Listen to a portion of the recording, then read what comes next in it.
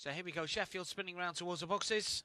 They're off and they are racing as they go towards the first curve. Then here 3, a real sloppy start for Aiken Winston, who was well back but suddenly gets a good run through on the inside. Now has got 5 to catch.